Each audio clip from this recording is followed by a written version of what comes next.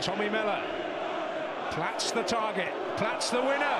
And Swords is in there, surely! Oh, and Josh Lillis is there for Rochdale, and crucially so.